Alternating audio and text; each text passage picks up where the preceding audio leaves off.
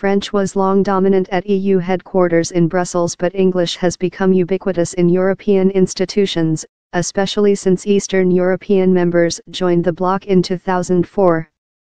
Britain, Europe's second largest economy and by far its biggest English-speaking country, is due to leave the EU next year.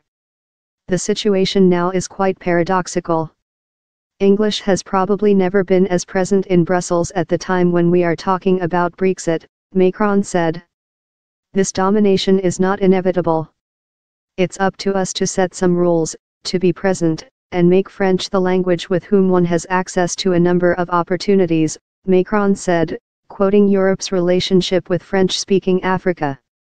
Macron, who, unlike most previous French leaders, often speaks in English in public when abroad, said this was not a move against the use of English but one to promote multilingualism. He said he was in favor of everyone in Europe learning 2 foreign languages and that France would increase its efforts to teach French to European officials. Macron also announced steps to promote the teaching of French abroad, including through its network of French lycées, as part of a series of measures. European Commission President Jean-Claude Juncker tweeted that he was an enthusiastic backer of multilingualism.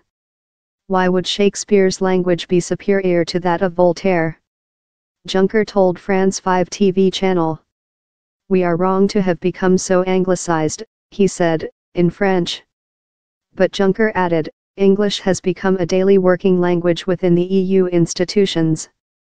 Brexit won't change anything to it.